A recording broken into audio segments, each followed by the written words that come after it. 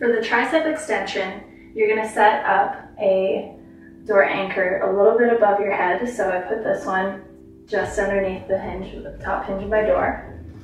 And then I sent one smaller band through that anchor and into one handle. To set up for this, you're going to put your torso in a nice long line with the band by hinging at your hips.